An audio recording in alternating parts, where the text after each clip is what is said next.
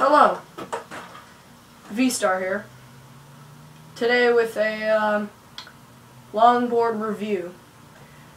What the Krown Rasta Freestyle Elite Complete longboard is a Krown Rasta Freestyle Elite Complete longboard. As you can see, the graphic, it's Rasta, and I got a couple stickers. I decided to slap them on there.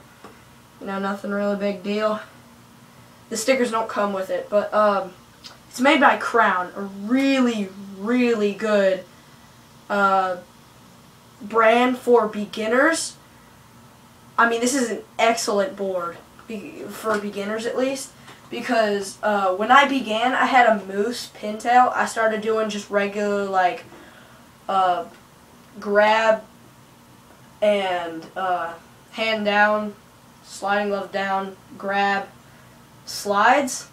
When I got this, like probably a week later, I was doing push-up slides, Coleman slides, Coleman back grab slides, a lot of freestyle tricks.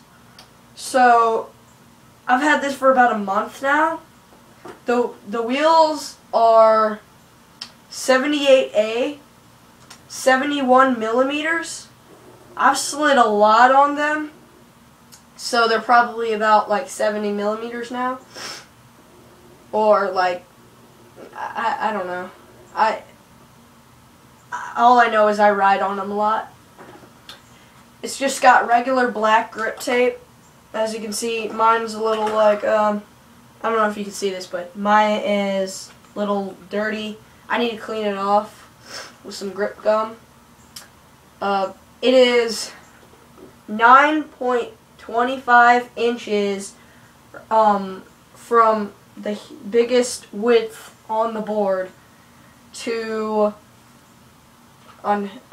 length. It is 36 inches. So 36 inches is good for sliding. Like, the wheels are closer, they're not like all the way out here. So it's just really good for sliding. 7-inch black reverse kingpin drop through trucks. What reverse kingpin is the kingpin on a regular, like, say a skateboard or something, they're usually facing the center, but these pivot differently for sliding. And they have a better, you can control it better. And the drop through, it just, it helps prevent speed wobbles. I think it helps you slide better. And I've been told that it makes you feel like you're surfing. If you're on a skate park with a lot of banks, it's like a surf simulator without the water and the sharks. So you got nothing to worry about. Canadian maple construction. This is 7-ply, I believe. Yes, it is 7-ply. It's your standard board. The flex, it's not really, it's a low flex, but it's pretty good. Like, as you could say, as I would say. One thing I didn't really like, in the first ply to the grip tape, it split, causing an air bubble in the middle. So I would give, like, that's the only flaw about it.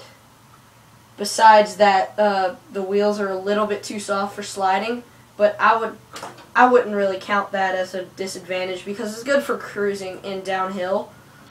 So, yeah, that's all I wanted to cover. I would suggest buying it on either eBay or Amazon. On eBay, it has yellow wheels, regular like yellow 78A, 71 millimeter wheels. And then if you buy it on Amazon, it is it's white wheels. And I would suggest buying it on Amazon because last time I checked on eBay, it was $80. Sold by Krown. And on here, it's $75. and you save $44, which is 80 or 37% of the cut of the original price. So this is a good board for beginners. I'll see you guys.